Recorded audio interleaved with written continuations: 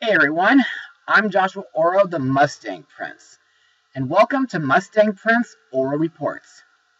So, after blogging Spirited Away last episode, which was, in my opinion, a real masterpiece of a Japanese animated film, today we're going to look into another film from Hayao Miyazaki's library. Now, most of you out there may have noticed that most of Miyazaki's films have a lot in common. Not only do they include fantasies, but they also include war, steampunk technology, magic, and flying vehicles. There are many films that have those things, like Nausicaa of the Valley of the Wind, as well as Porco Rosso, Howl's Moving Castle, Princess Mononoke, and The Wind Rises. And thanks to a generous request by my friend Jackson Jones, I'm going to look into a high-flying adventure which takes audiences to an ancient kingdom in the sky. Released in Japan on August 2nd, 1986, the movie is Castle in the Sky. Now let's get started. Young orphan Shita and her kidnapper, Colonel Muska, are flying to a military prison when their plane is attacked by a gang of air pirates led by Captain Dola. Escaping from mid-air collision via a magic crystal around her neck, Shita meets fellow orphan Patsu, and the pair join forces to discover the mystical floating city of Laputa, while pursued by both Muska and the pirates, who lust for the city's mid-raid treasures. So, what are my thoughts? Well, like most of Miyazaki's films, this movie is really amazing. But to further explain why I love the movie, let's move on to Mustang notes. This movie was the very first animated film by Studio Ghibli, following the release of Nausicaa of the Valley of the Wind. It was animated by Tokuma Shoten, and it was distributed by Toei Kabushiki Kaisha. Miyazaki's earlier anime series, Future Boy Conan, featured a number of elements that he later adapted for Castle in the Sky. Conan and Lena, for example, were precedents for Patsu and Shita, and it had similarity to Shita's rescue by Patsu.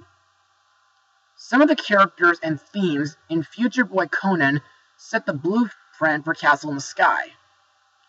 The name Laputa is derived from Jonathan Swift's novel Gulliver's Travels, wherein Swift's Laputa is also a flying island controlled by its citizens.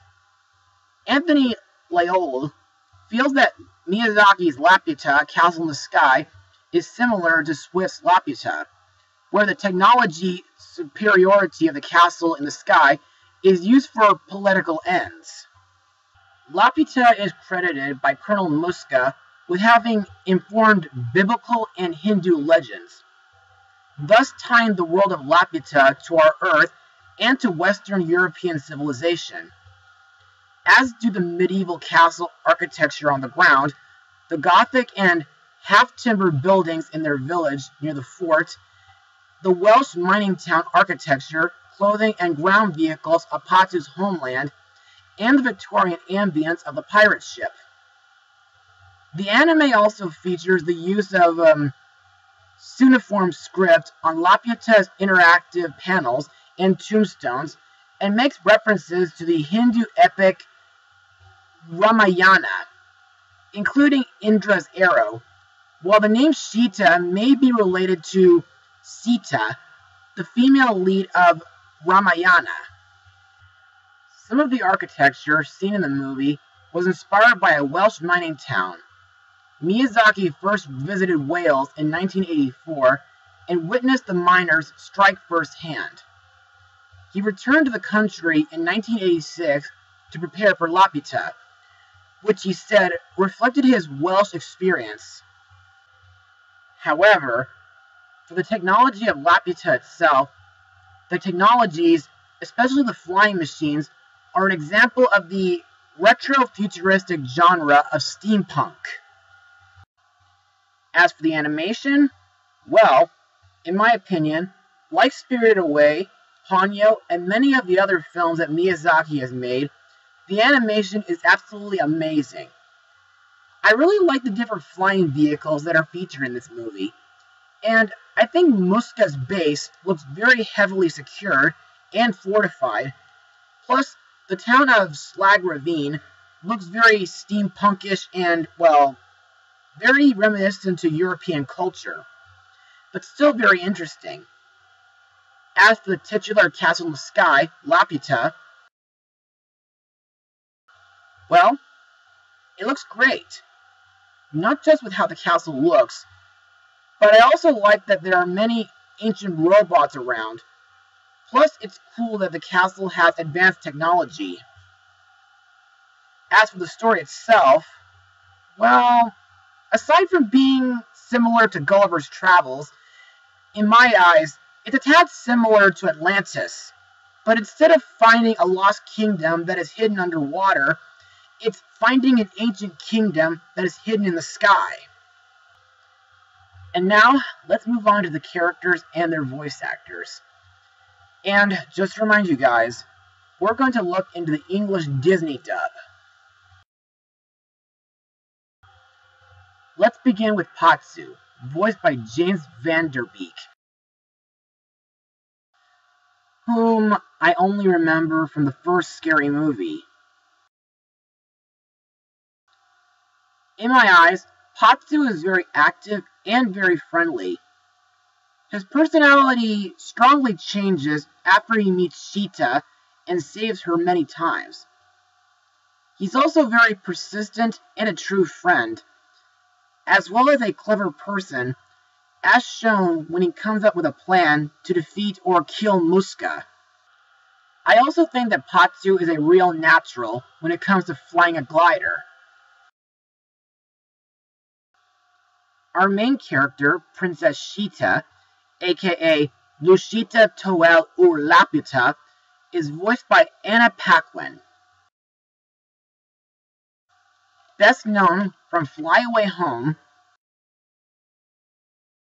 Trick or Treat, The Good Dinosaur, and several of the X-Men films. Sheeta is the rightful princess of Laputa. She possesses an Ethereum crystal which can save her in times of danger. In my opinion, Sheeta is reserved and quiet. She, at first, insists on being on her own due to the danger her very company presents, and out of fear, causes damage to Patsu or his hometown, though eventually concedes when Patsu vows to protect her. Despite her shy personality, Sheeta is polite, kind, and intelligent. Plus, I think she's very brave, and she's also a skilled cook. Next we have the villain of the film, Colonel Muska, aka Ramuska Paulo ur Laputa, voiced by Luke Skywalker / Master Ericus himself, Mark Hamill. Muska's goal is to conquer Laputa by using the Ethereum crystal.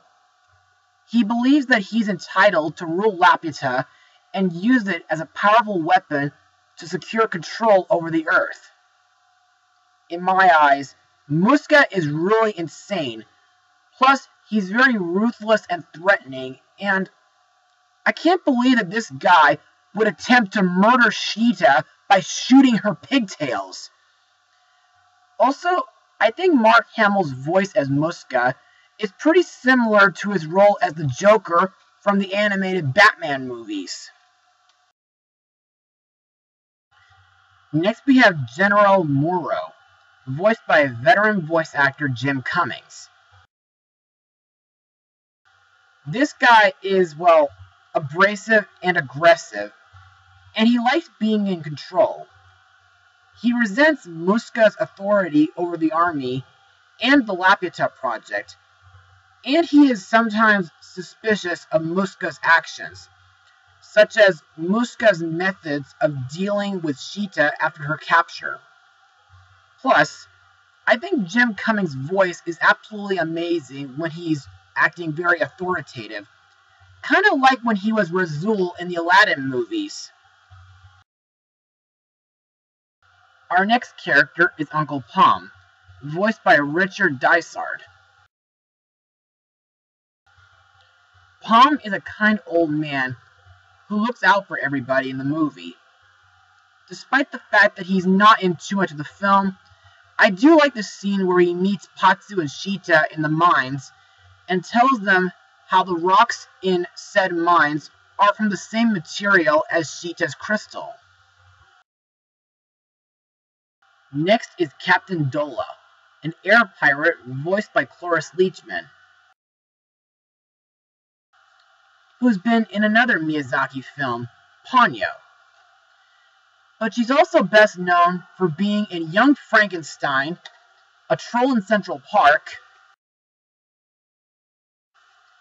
Annabelle's Wish, and of course, My Little Pony the movie from 1986. In the movie, Dola is interested in the treasures of Laputa. To me, Dola can be bossy, greedy, and selfish, and she did start off as an antagonist, but later she is revealed to be a soft-hearted person, and she even, grows fond of Sheeta and Patsu. Dola is also brave and resourceful, which has helped her become a successful and respected air pirate over her long lifetime.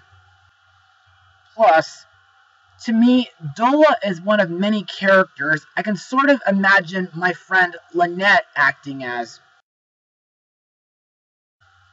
due to her tough pirate personality.